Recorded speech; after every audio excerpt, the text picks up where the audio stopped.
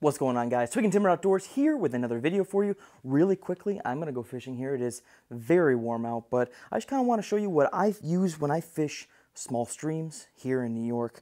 It's not going to be anything revolutionary today. I just want to show you that simplicity is sometimes really nice, and even some people would consider this to be overkill. So I really like chest rigs because, well, I've had sling packs before. They just kind of sling all over the place because I've never had one with like the 3-buckle tier system thing.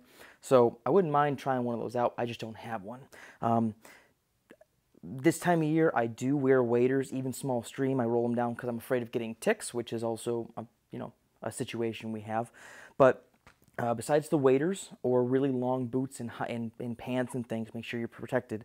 I'm just going to go through what I usually bring on the stream with me. So first and foremost is the boxes I typically bring. I have Epic Creek boxes, and I do carry a lot of tippet and stuff. I have to revamp this because I've actually got a couple different cards that I'm going to put in for today because I'm not going to be throwing big streamers. We're actually going to go to a small little meadow stream where we potentially could see some hatches, so I'm going to swap out my dries.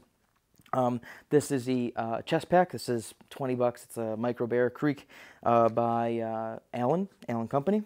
I've got a tippet ranging from typically in small streams like 3x, 4x, 5x. I do carry some fluorocarbon with me too, depending on how clear the water is and how, situational dependencies. I will change what I bring. I have some nippers, no big deal. I have some forceps, some hemos. These ones are nice. They're the Umpqua ones. They allow you to do some spin knot ties and stuff. They're pretty nice.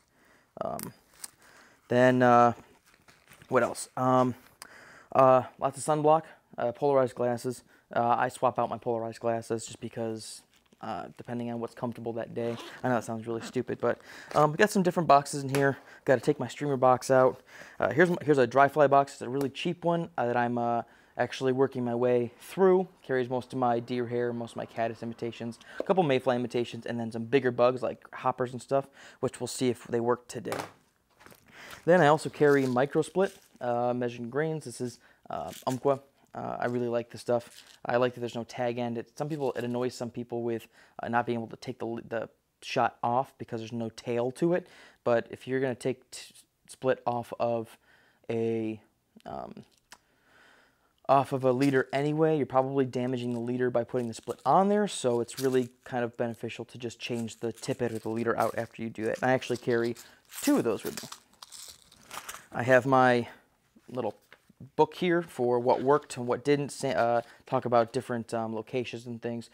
This is completely 100% waterproof. It's called, I don't have any affiliation, Right in the Rain. I also carry a mechanical pencil with me, and then I just note down some substantial things, unless, of course, only one fly was working or whatever, then I'll just note that in here. So what else? I rarely use thingamabobbers and small streams because you can sight fish. It looks like I have a little box of flies I have to take care of in here. Some random flies, a couple leaders, nothing crazy. In fact, probably should take care of this. Look at this. I'm not super organized, but you can tell that, just despite being organized, we do some good things. The rods that I carry with me, typically I will have a dry fly rod, which is my riffle, which is a 3/4 weight. I err on the side of lining it with a 4-weight line because that way it loads at shorter distances. And that is an 8-foot 4-weight, 3/4 weight, lined with 4-weight line. That is also FISHINGSIR. And then I also have a nymphing stick, which is a WETFLY